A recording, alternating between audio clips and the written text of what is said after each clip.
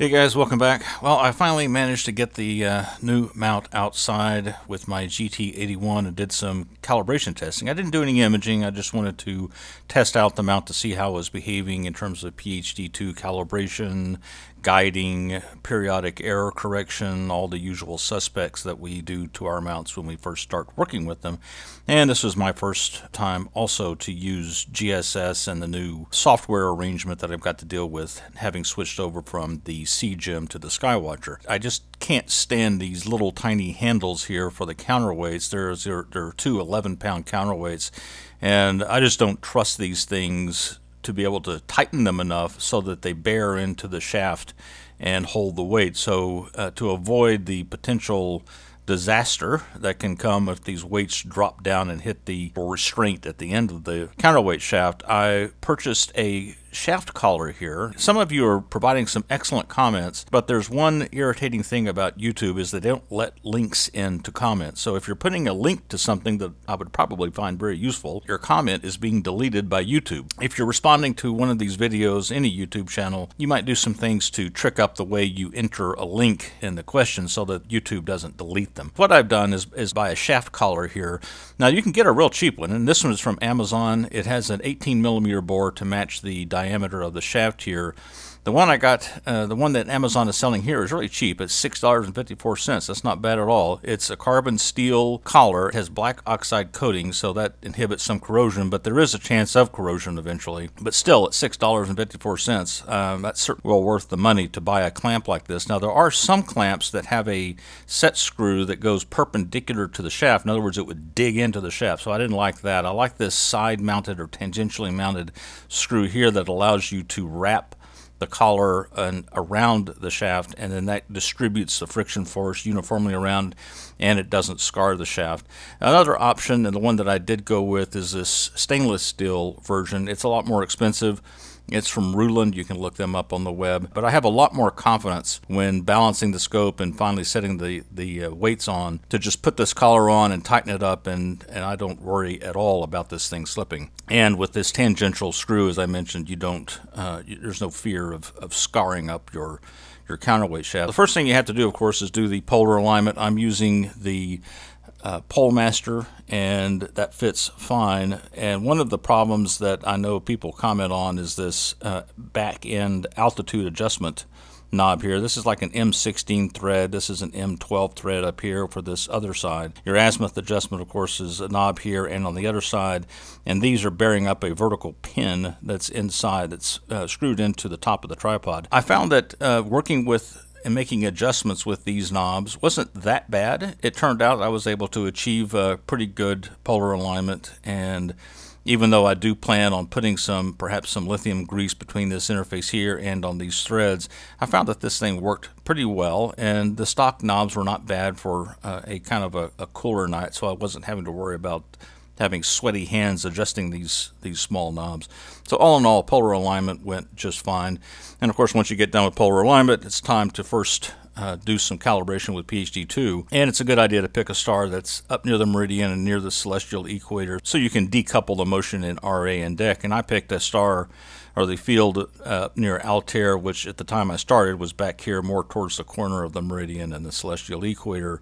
And when I did the calibration, I got some very comforting results with orthogonal axes in the DEC and RA motion, and also a nice linear trend in these data points that it's collecting. I'm doing a guide speed around 0.8 times. I think you want to do a higher guide speed if you're ultimately going to be using DEC backlash compensation. We'll get to that in a second, but I use about 0.8 times the sidereal rate, and got pretty good results, which, if you recall what led me to go down this path of getting this new mount, these were the results I was getting most recently, not the entire time, but most recently with my C-Gem. And you can see this data, this format doesn't look anything like the kind of thing you would like to expect here. Now, this does not this is not what I used to get every time I did a calibration with my CGEM. This was just the very recent results. In the past, the calibration results looked pretty much like this here. Calibration results look pretty good. The orthogonality is great. Linearity, the data points follow along the line. So one of the things that I'm interested in is what is the worm period of this worm gear, the RA worm gear here and for this mount, as opposed to what I had with my CGEM. These are the results. I let it go for a long time. The results up here, or the suggestion up here, is to let it go for a couple of minutes, but in fact, if you're trying to characterize the worm period, you want to let it go for maybe 3 periods of that, which is around 1,500 seconds. And as you can see here, I went for about 2,000 seconds, and that gave me some decent data to classify what my seeing looks like, and it looks like it's about almost 0.4 arc seconds. Of course, that doesn't include any mount mechanical contribution of that. That's just the star motion. The second thing is it tells you if you have this measure declination backlash tick, it'll do a backlash check and calculate how long it takes to recover for declination backlash. And this is the curve I got. Ideally, when you're coming back north, you should follow this white set of dots, and instead I overshoot that and come down, and that's what led to a fairly high declination backlash of 2.65 seconds. And then finally, the guiding assistant tells you what its estimate for your polar alignment is, and in this case it came up with a 1.3 arc minutes. I was actually a little disappointed, I'd say, given that we have belt drives in this Skywatcher mount. I was hoping that the deck backlash would be significantly reduced. And it is better than the CGEM, but it's not as good as I was hoping for. I wanted to program the mount using the Greenswamp Server periodic or permanent periodic error correction. It's very easy to use. Once you're in guiding mode, so you selected a star and you're guiding, you can come down here and click on PPEC training, and then this will turn green, and then you just sit back and wait until finally it collects enough data to tell you when it's done. This turns off, the PPEC training turns off, and then you can click on this guy to turn the periodic error correction on to see what the effect is. All of the calculations appear to be done within the GSS software, and it reprograms your mount, sends the data to the mount for periodic error correction, and it does a pretty good job. For example, here's what I got before and after periodic error correction training. If you look at this blue curve, now I've eliminated the trends here due to polar alignment error, but this blue curve here represents the motion of the RA axis before I did any permanent periodic error correction. And if you look at the span here, this orange curve is just a simple sinusoidal curve fit to the data. You can see that the worm period is 473 seconds, which is almost identical to what it is for my CGEM. I think that was something like 478, if I'm not mistaken.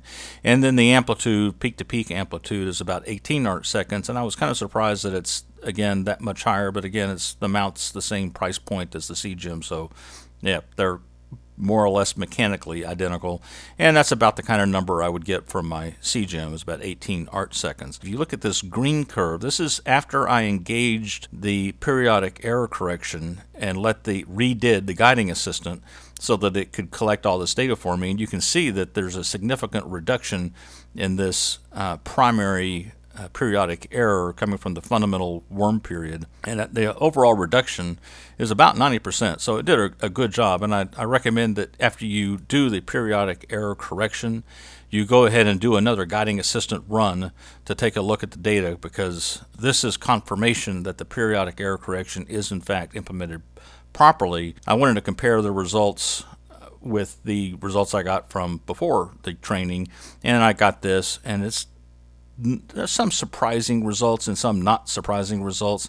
First of all, it's not surprising at all that the deck backlash number is the same, because we didn't do anything with the deck backlash. Adjusting the periodic error and the RA axis doesn't do anything to help you with deck backlash, so that number shouldn't change, and it didn't change.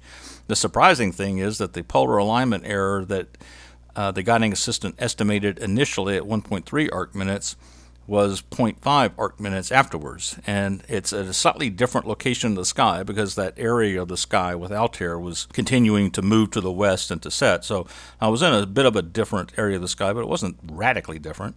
So I'm surprised that there was that much difference. I suppose another number, and maybe I just don't understand what these guys are doing in the guiding assistant, I would have expected this right ascension peak to peak motion, 24 arc seconds peak to peak, would have been significantly reduced, and it has been significantly reduced, but I expected a much smaller number over here in the right ascension peak to peak, and here it's reported as 29, which is slightly higher than what it was before. So I don't know where it's getting this number. I don't know if it's just not correcting for RA drift due to polar alignment error or what, but it doesn't make any sense when you consider these results. Clearly, with the PEC in place and correcting for the motion, I'm not getting anywhere near the kind of range of motion that I was getting out of the RA axis without periodic error correction. So I don't know why. These results seem to suggest that it's worse, or at least on par with, equivalent to what it was before the PEC training. That's probably a question I need to throw over the fence to the guys at PhD2 Guiding to ask what that number is and how to interpret it, because I did expect that number to be a lot less. And another thing to be careful of when we're looking at the guiding assistant to tell us what our polar alignment error is, this seems to be a lot of variability here that I'm not expecting based on the drift rate. There's no reason why the drift rate should have changed significantly from this first set of measurements to these measurements. They weren't taken all that far apart in time, and of course I had not even touched the mount in between, so I don't know why those numbers are different. I went ahead and tested the multi-star guiding, although I am using the off-axis guider. It's a 385 millimeter focal length for the scope, so I'm looking through just a small portion of the sky. But still, there were enough stars here for it to grab onto for the multi-star guiding. And one of the surprising things, something I probably need to take a look at, having nothing to do with the mount, is the star's a bit elongated. I'm pretty sure I have the field flattener set right, or at least it was last year. I may need to go back in and check to make sure that the field is still flat. When you're looking at a guide star through an off-axis guider, by definition, you're looking at the outer perimeter of the light cone, and this may be an indication that I've got to do some additional adjustment with my field flattener on that William Optics GT81. Another thing that could cause this is some tilt in the guide camera. It's just one set screw that you tighten to grip the guide camera in the off-axis guider, and so that could induce some tilt that could be responsible for that elongated looking guide star. The effect of an elongated guide star on guiding is probably not that significant. The algorithm is trying to look for a centroid of brightness, and yeah, one direction is longer than the other, but I don't think that really should affect too much the algorithm and impair the guiding. If you just look at that graph, you think that looks pretty good, and I think for the most part it is. It's very promising. The RA error is 0.51 arcseconds RMS, which is, I think, pretty good. Remember from the previous, the guiding assistant estimate of noise is about 0.4 RMS, so having a little extra left over for mechanical gear noise and whatnot to bring it up to 0.5 in the RA, total error of 0.5 in the RA axis is probably not that bad. This is better than what I was getting, certainly with the CGEM. What is worse, though, than what I would get with the CGEM is that I'm seeing a 0.63 arcsecond RMS in the deck axis. Now that just doesn't make any sense. So this is probably telling me that the guiding parameters in the deck guiding algorithm needs some adjustment, because the RA axis is the one that has the mechanical contribution plus the seeing contribution. Deck really should only be seeing the seeing contribution with very little contribution from mechanical noise, because you're not actually moving in the deck axis except for minor corrections. What this is saying is the corrections that are being made for deck guiding a bit too aggressive, and I need to tone that down quite a bit. And I think that should be achievable. I'm sure I can make some changes to the guiding algorithm in the deck on the deck axis and bring that down to about 0.25 arcsecond RMS, and then I'll have a total of about 0.57 arcsecond RMS, and I'd be absolutely thrilled if I could get that, especially when you consider that this is pulling this mount right out of the box and throwing it out in the backyard with no tuning whatsoever. The mount is working, and it's working fairly well. The PhD2 calibration went very smoothly. I got good orthogonality. The linear trend of data points on the RA and deck axes were matched the line very well, so you have good confidence that you're getting a good calibration right out of the box with the mount. It turns out the mount, again, has about the same worm period and periodic error as my CGEM, so that has not really changed, and maybe you shouldn't expect too big of a change given that both of these mounts are about the same price range, so you're not going to expect a miracle of manufacturing in one mount and not the other. You're going to get about the same kind of performance. The PEC training I found with GSS was very easy. That went extremely smoothly, and much more so than in my past experience of doing PEC training with the CGEM. Reduced the primary periodic error by 90%. The RA guiding I got right out of the box is pretty good at 0.5 arc seconds. I think it was a pretty nice night outside. I think seeing was reasonably good, certainly for here.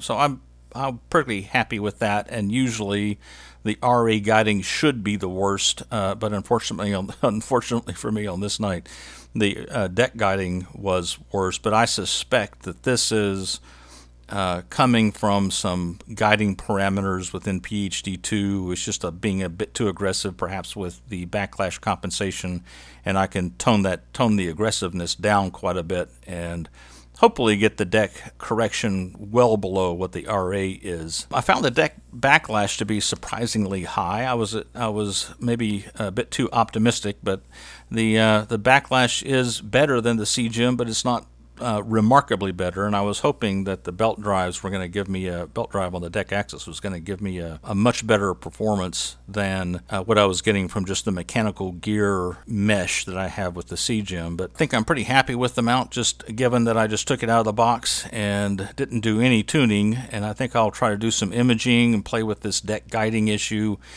before I try to do anything mechanically by tuning the EQ6. I know there are some good references out there in YouTube for folks who have done this. For here, clear skies, and let's get out there and do some imaging, guys.